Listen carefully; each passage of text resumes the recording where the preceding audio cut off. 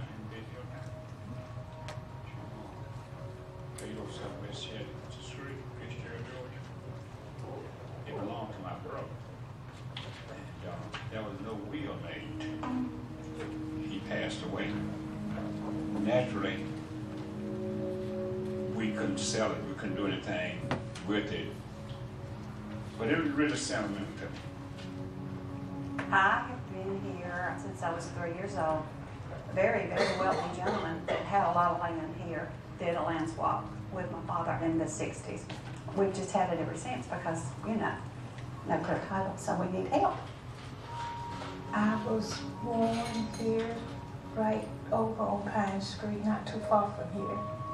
My mother died in 1984, and when after the will, she left two names on it, my name and my sister's name.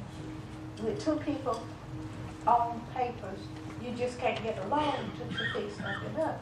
I feel like I betrayed my mama and my daddy because I wasn't able to keep what they got back then, which was very hard for them to get. Because my mother did domestic work and my dad worked at a cleaners. So they wasn't making anything to accomplish what they did. So I have it on my heart.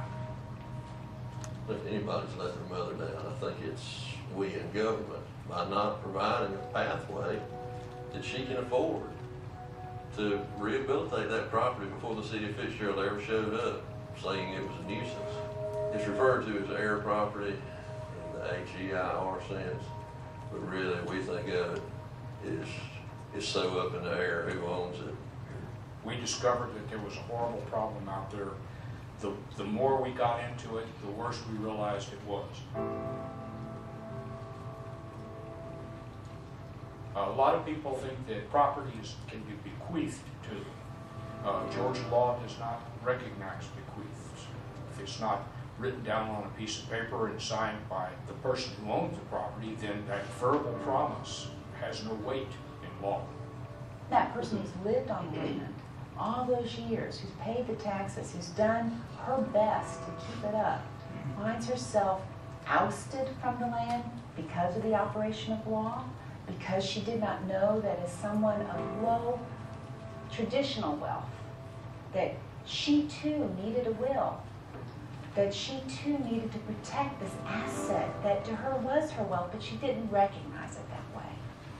Family members often disagree on a number of things, the least of which is how to own and operate land. And so it can create a lot of problems in terms of accessing wealth that would otherwise be available for people as landowners. I think it transcends the immediate owners of the property, and it could potentially also create problems for communities as well. The people who are holding a lot of this property, most of them don't have a whole lot of money. Most of them don't have a whole lot of education. So they've got two strikes against them to begin with. If the title is cleared up, then the owner of the title, can go to the bank, can borrow money to make improvements on the property, and this house is a prime example of what can happen when it happens right, instead of sitting here and just dilapidating until we have to tear it down, and then ultimately we wind up maintaining the property long after the house is gone. You're able to work to clean up blighted property and to clear titles and to give people an opportunity to come and build a home or something on that property and get a mortgage. You've transformed that community. You've lifted them up. You'll find that particularly with clearing blighted properties, the neighbors all of a sudden are out there planting flowers and adding additions to their homes and reinvesting in the neighborhood. It's an extremely positive experience.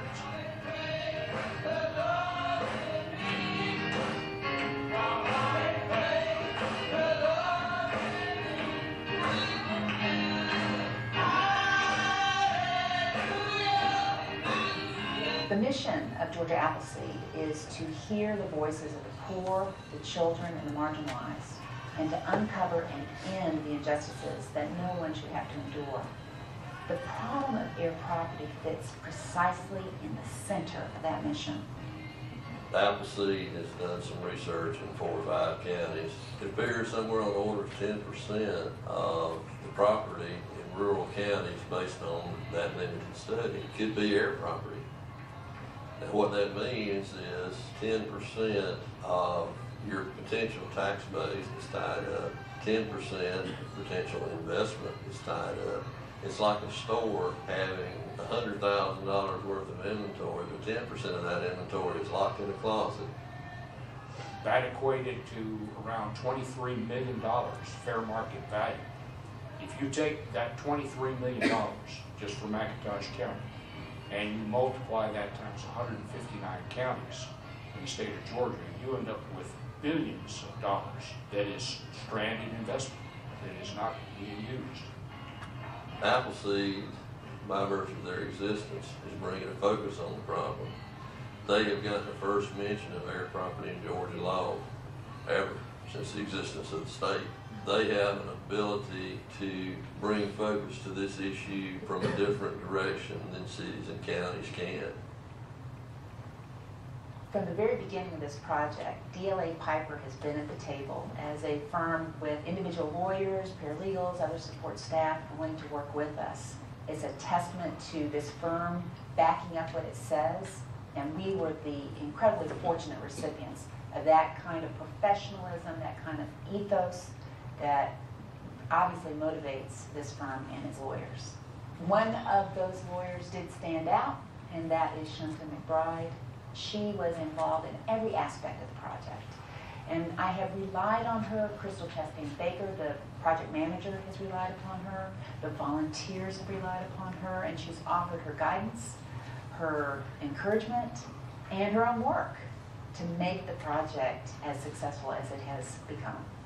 We are so delighted to recognize DLA Piper and Shunta McBride as the A. Stevens Clay Good Apple Award recipients. It feels very good to be recognized for something that you truly love doing, something that you would do even if no one else were looking. So I'm very, very honored, and I'm very grateful. It's always an extraordinary opportunity when you can be a prototype, you can be a demonstration project. The role of the pro bono legal assistance has been the absolute key to making this thing happen. I think Appleseed is certainly a great way to get lawyers in heaven. But kids that they can serve as a bellwether function. They were real nice, real courteous, professional. They have really lightened a burden on my shoulder. It's incredible what is just being drained from the public coffers. And any real estate attorney is familiar with it. But nobody's been able to get a handle on the enormity of it until Appleseed came along. I would like that my kids knew that their grandmother and granddaddy did build a house. And that's where it was.